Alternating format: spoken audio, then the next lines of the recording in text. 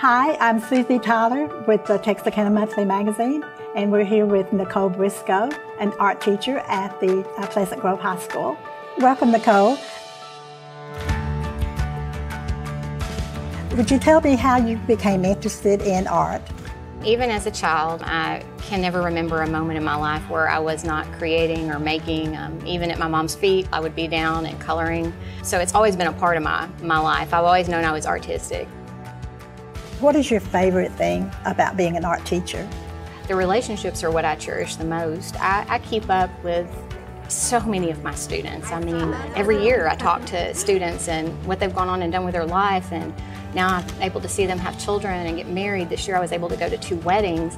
One of those weddings in which the 2 people that got married met in my art room. That part of it, I mean, it's very emotional actually as a teacher, because it's you feel the heart of a kid and you're able to see them grow. So you almost feel like a parent or a mom or something to some degree. They feel like part of your family. So when I refer to them, I have to separate my kids, because I have my children, but then there's my kids, right. And that's who I have here at the high school.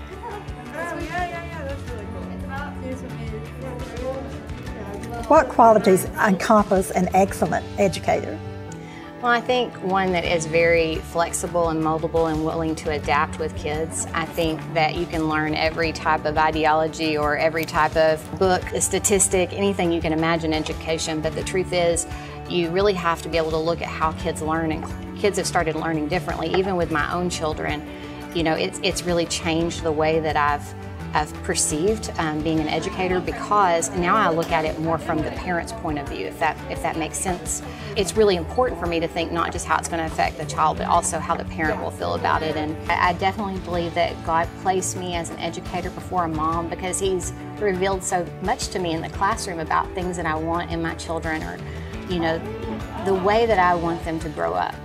And so a lot of those things have reflected in me as a parent, and, you know, making sure my children are kind and gentle people that are respectful. Every day when they get out of the car, I say, be good, be kind, and be helpful. That's my 3 words since they got out of the car in kindergarten. That's what I've said to them.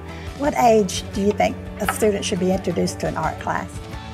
Oh, as young as they can be. I think, you know, from the beginning, I mean, that's the first way that children really communicate. If you start them younger, I think that reflects not just in their artistic skill, but their academic skill, because they learn how to problem solve from a different point of view than a student who is a non-creative student. So I think there's benefits from it all the way around.